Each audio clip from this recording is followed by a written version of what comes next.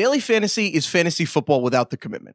Any player, any week, and if they burn you, you can just ditch them, get rid of them in the next week. Who needs commitment? It's 2021. Be a free soul.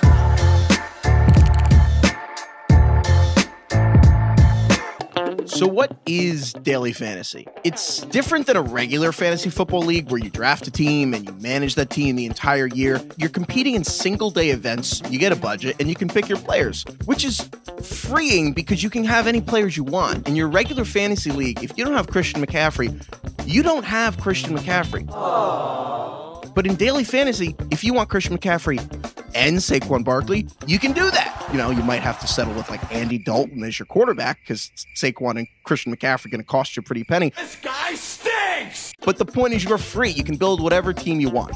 If you want to do a DFS contest, there's a lot of options. You can do one for all the games on Sundays and pick players from every game on Sunday. You could pick players from just the 1 p.m. Eastern games. You could even pick players from just one game if you just want to do Sunday Night Football. And if your season-long fantasy football matchup is done by Monday night, you can just do DFS for Monday night and get some action out of the game. There's a few good strategies for daily fantasy, the most classic of which is just stars and scrubs. You want to mix really strong, expensive players like the Christian McCaffreys of the world with scrubs. I don't know if the scrubs would like to be called that, but, you know, guys who aren't as popular. And you're hoping that if the star players perform as expected and the scrub guys pop, then you can win. So that works really well in like a 50-50 contest where, you know, if there's 10 lineups, the top 5 scoring lineups, they win money. There's also much larger contests called tournaments where you compete with hundreds or even thousands of other people. There's so many other people that you have to get a little more creative with your lineup. One really popular strategy is called stacking, where you pick a lot of players from the same team. So if you think Dak Prescott for the Cowboys is going to have a big day, it makes a lot of sense to stack your lineup with other Cowboys. You also want Dallas receiver Amari Cooper, CeeDee Lamb, maybe even tight end Blake Jarwin. And you're hoping that you can take advantage of the fact that the Cowboys have a big day and you get all the big performers from that offense. Another counterintuitive one, though, is that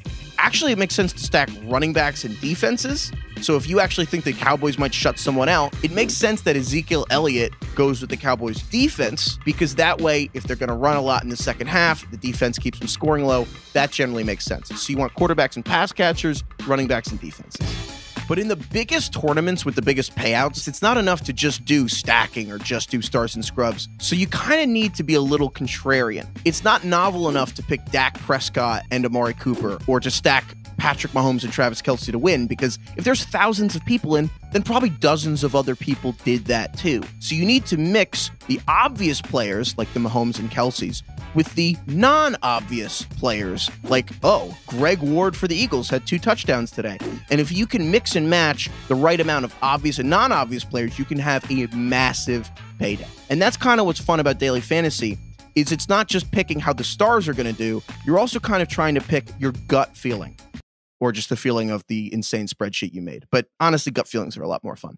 Daily fantasy is fun because you can have any player you want. And then the next week, you can have completely different players that you want. And you don't really get that experience in season-long fantasy football. And if you keep these 3 strategies in mind, stars and scrubs, stacking, and trusting your gut to be a little contrarian, you can have a lot of fun and make a little money. Be a free soul.